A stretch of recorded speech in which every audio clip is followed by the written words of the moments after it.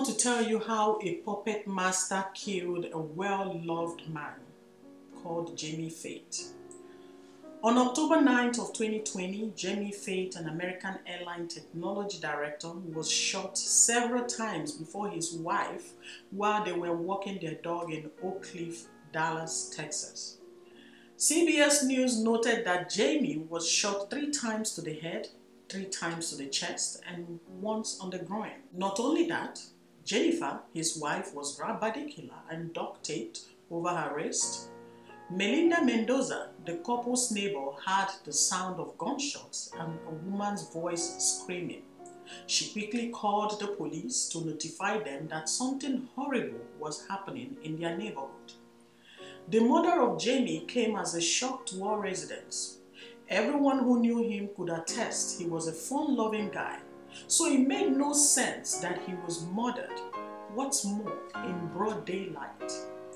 The Dallas police interrogated residents at Oak Cliff from house to house, hoping to find useful information.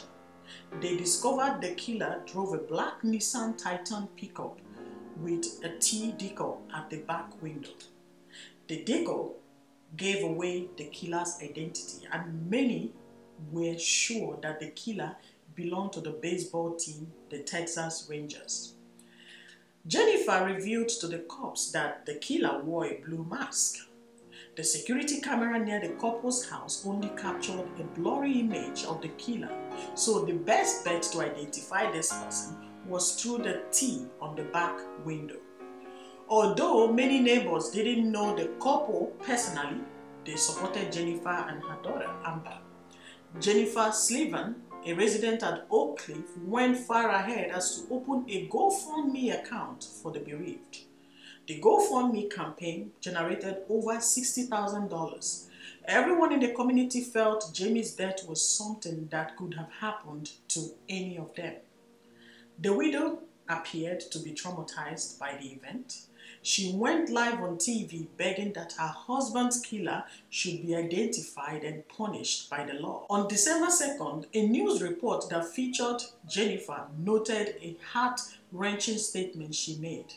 She said, "The guy just kept shooting and shooting. I just hope that at some point maybe this person can recognize the gravity of what they've done and feel some sort of guilt enough to come forward, because I'm not supposed to be widowed at 48, you know."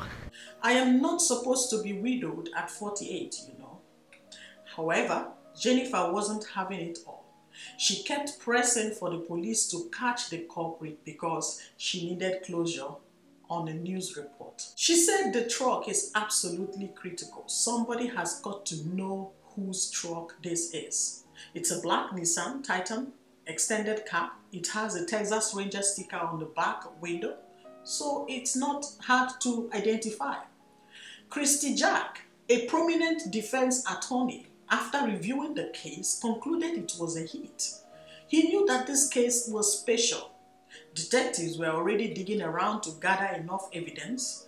They were also looking into Jennifer's background, as they do with homicidal cases. It was normal. They asked for her cell phone and found that in April 20, 6 months before the October shooting, Jennifer had texted a friend to say she had gotten back in touch with an ex-boyfriend named Darrin. This ex-boyfriend, Darrin Lopez, has a family of his own. However, he was going through a divorce. He lives in Tennessee with his 2 daughters.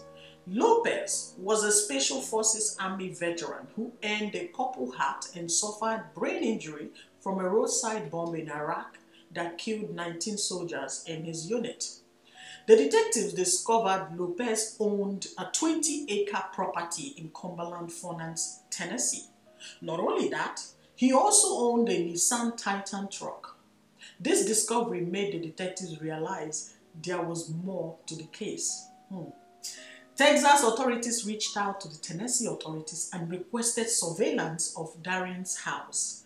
Tennessee authorities did aerial surveillance of Darrin's house and discovered he owned a Nissan truck with a T at the back. This discovery confirmed something. The killer was not a baseball player after all.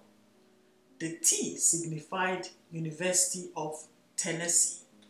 If you remember earlier, I mentioned that Jennifer and Lopez only connected 6 months before her husband was shot. Lopez had not met Jamie before, so what could be his motive here? Did he want to rekindle his relationship with Jennifer after her husband's death? Or was it Jamie's properties and money he was after? His motive remained a mystery to the law enforcement, so they continued to dig further.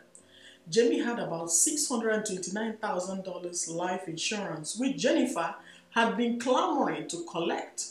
But the detectives refused her access to it because she hasn't been ruled out as a suspect. And the way she was carrying on in this case just made them keep watching her from a distance. Let's not forget, she had also set up a GoFundMe which already had $60,000. So where did all that money go? Well, it all went to Darrin Lopez. So after her husband's death, she began showering him with gifts. The $60,000 was exhausted in both 2 months. She sent Lopez cash through a Venmo account, bought airplane tickets for him and his daughters, and also allowed Lopez to use her credit cards. In an email she wrote, "Please don't hesitate to use them for whatever you need."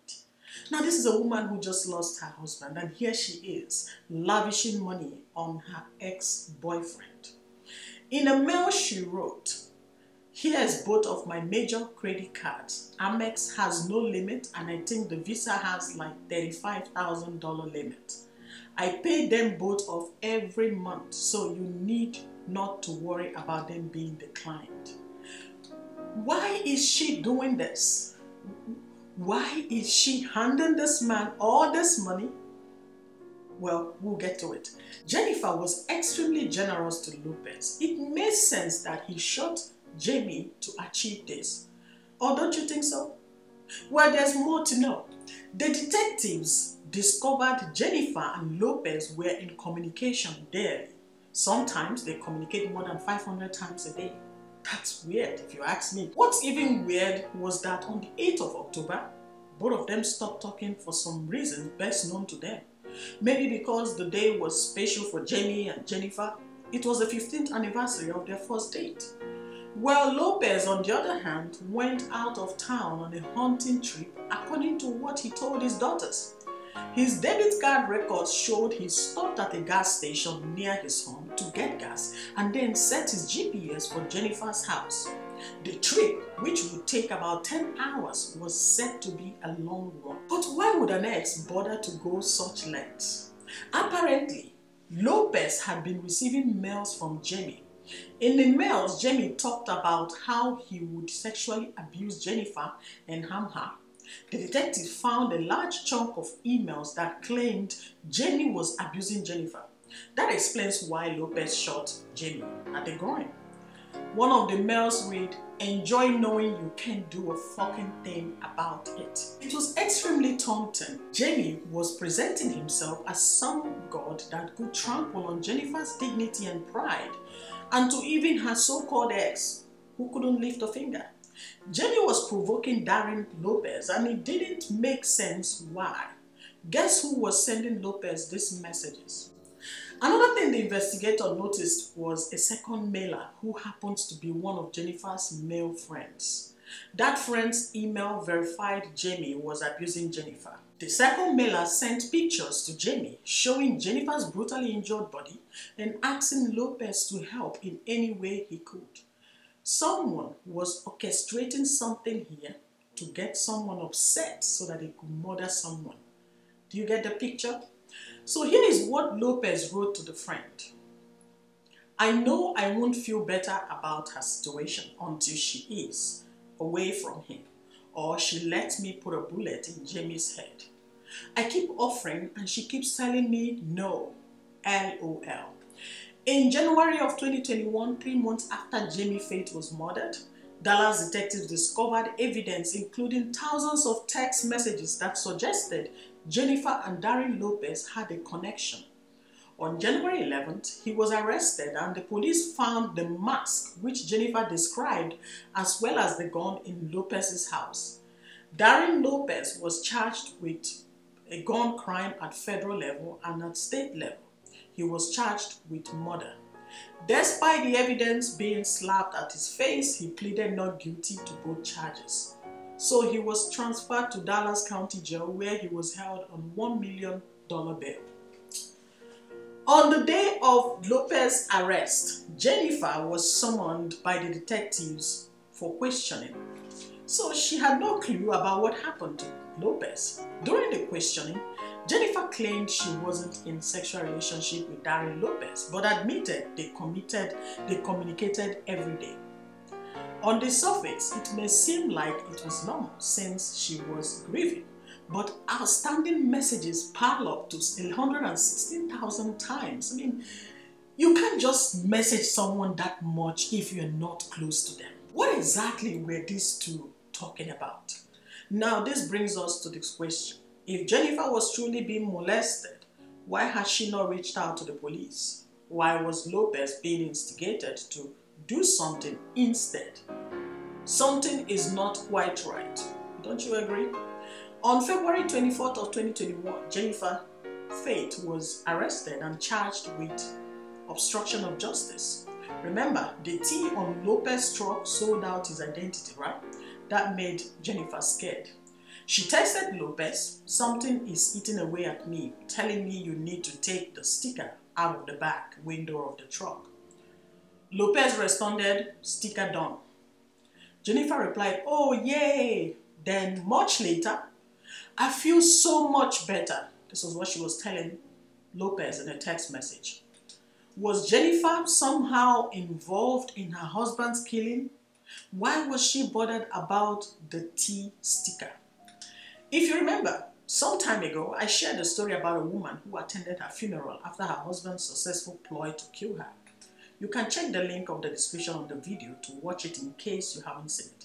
However, in the case of Jamie and Jennifer, it appears the killer was present at his funeral. 7 months after Jennifer was charged with obstruction of evidence, the prosecutors managed to figure out one thing. The emails Jamie sent to Lopez were not sent by him. The second mailer, Jennifer's male friend, was a fake identity created by someone to instigate Jamie to take action. But who could that be? It was Jennifer Faith all along. Thankfully, Jennifer's Oscar performance did not confuse the detectives and make them rule her out as a suspect. In September 2021, the detectives had enough evidence to prove Jennifer was connected to Jamie's killing. Lopez never sold her out all along, which is very surprising. The emails, including payments, gifts, and conversation with Lopez, was enough to charge her with murder for hire, which is a federal offense. But why did she carefully plan all these things?